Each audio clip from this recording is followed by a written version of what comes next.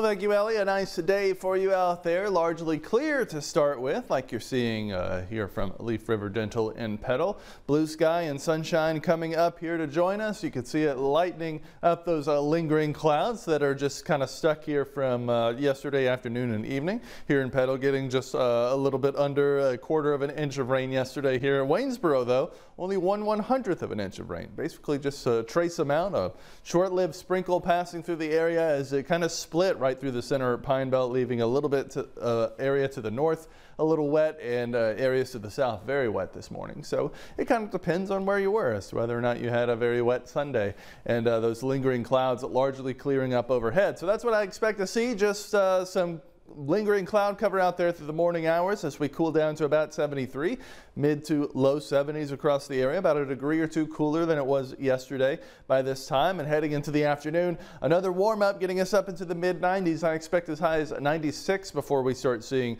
even the few showers and thunderstorms that we'll get this afternoon. About a 20% chance for a handful of hours. And even that will start thinning out as we head into the night. So not expecting to see too many of those, but you do see it extending up until just after 7 p.m. there. As we head into tomorrow, you see another little block right there through the middle. I expect less rain than what we'll see today, but you see a slightly higher chance there, going up with a 30% hourly chance. I expect tomorrow to be just like today, but a little bit less in the way of rain, which today is going to be like yesterday with just a little bit less in the way of rain.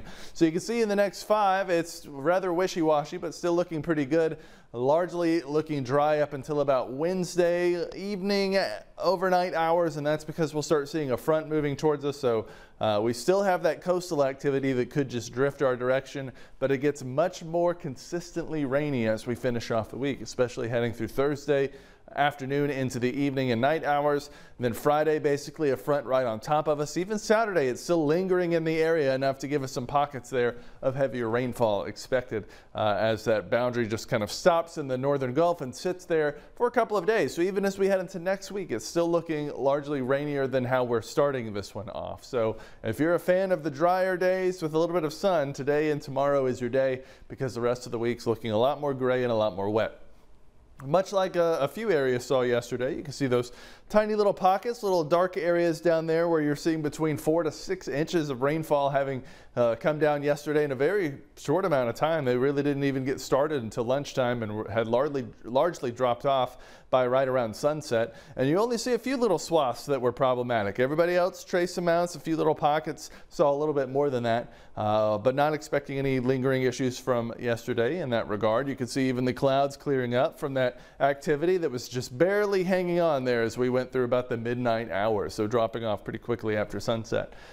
Then heading into today, right around lunchtime, now we're into the 2 o'clock hour. You can see those starting to pop up there, expecting them to be pretty few and far between. Little sea breeze trying to get going there as it drifts towards the north, lingering in the area. Not expecting anything wild, but again, another couple of showers and thunderstorms popping up. Flashy, loud, raining with locally high rainfall totals before dropping off. Then heading through the night, we head back into tomorrow, and here again another chance of that. But your drier days are going to be today and tomorrow, but even then we're still expecting those showers and thunderstorms through the afternoon. So nothing on the live interactive radar on your app right now, but it'd be a good tool to have with you for the next couple of days as we see those showers and thunderstorms popping up and drifting about lazily for a couple of hours before we see more consistent rain. And that's what brings the cooling here as we head into the end of the week and the weekend. So certainly looking a lot better in terms of that heat index, and not looking so much better in terms of that rainfall, which goes up and up and up, raining a good bit of your Thursday and Friday. So still,